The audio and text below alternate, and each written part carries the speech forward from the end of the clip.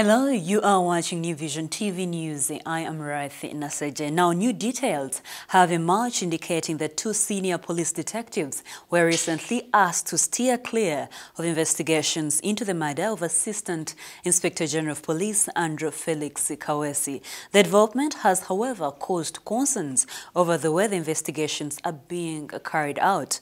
The detectives, John Del Olal, the commandant of the Kampala Metropolitan Police investigators, and the Kira Road Police Station Criminal Investigations boss, Sophie Neboshe, were asked to steer clear of the case last month, reportedly on orders of the police chief Martin Okoth Ochola. However, security sources say Olal and Neboshe were faulted following their disagreement with the internal security organization ISO operatives over the way fresh investigations into the matter were being carried out.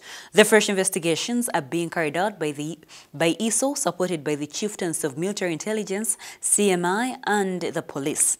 According to sources, Abich Tagenda, a flying squad operative who was the first police officer to be arrested in connection with the murder, has to date refused to record a statement.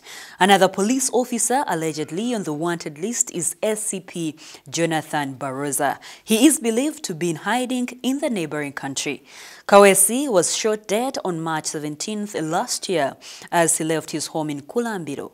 Kaweesi was murdered together with his bodyguard Kenneth Iraru and driver Geoffrey Wambeo by assailants traveling on motorcycles.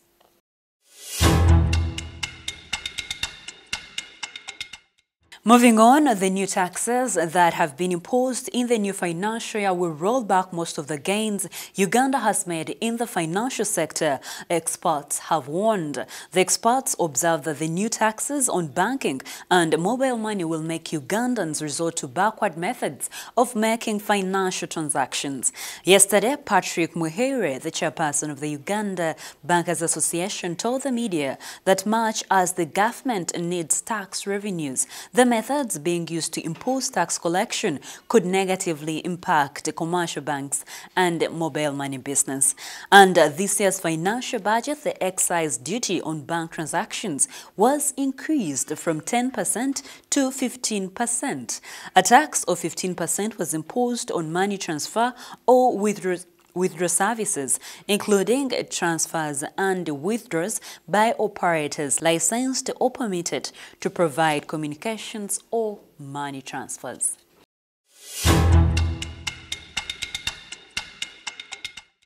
In other news, the Electoral Commission has postponed campaigns and polling for parliamentary and local government councils in the new municipalities, town councils and sub-counties. The affected new municipalities are Kotido, Park, Nebi, Shema, Ibanda, Bujiri and Injeru. In its earlier program for the new electoral areas, the Commission had scheduled July 17th as the date for elections to fill positions in municipal divisions, town councils and sub-counties. However, according to the new electoral program released yesterday, the Commission has selected July 24th as the new date for the elections. The latest program, signed by the EC chairperson, Justice Simon Byabakama, indicated that the elections for MPs and municipal chairpersons in the new municipalities previously scheduled for July 19th will now take place on July 27th. According to Byabakama, this is intended to provide enough time between the various levels of elections.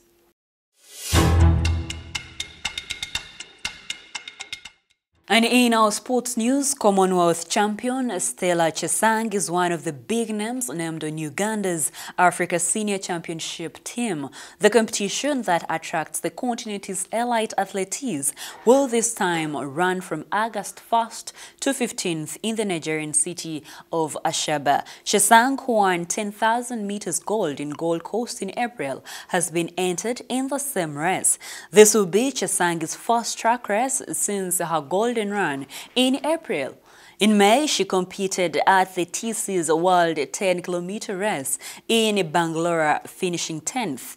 A week later, she was in South Africa for a 12-kilometer race in Cape Town, where she was second.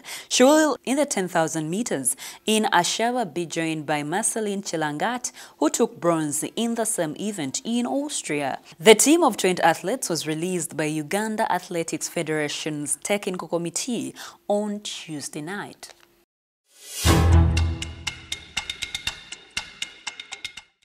You're still watching New Vision TV, and in our Daily Pal of Africa series, we look at the eagle eye of Rakai Town.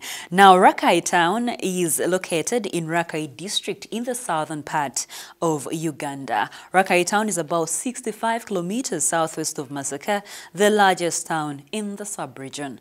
Rakai borders Nyantonde to the northwest, Rengo in the north, Kalangala in the east, and Insinjiro to the west. Let us take a look.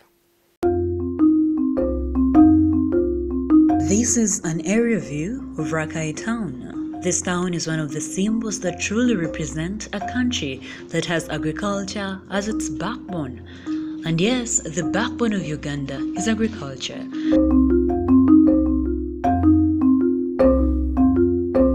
Some of the residents of Rakai are known to be farmers, as you can barely miss a garden at every homestead you come across. The infrastructure that enables transportation of their goods is also under construction, though most of it is helping them gain profits from their hard work. Rakai people commonly speak Luganda because they are from the Bantu ethnic group. For more Pile of Africa stories, visit our website www.newvision.co.ug. Our newspaper, The Sunday Vision, is also in the home of adventures, so grab your copy every Sunday for Pile of Africa stories.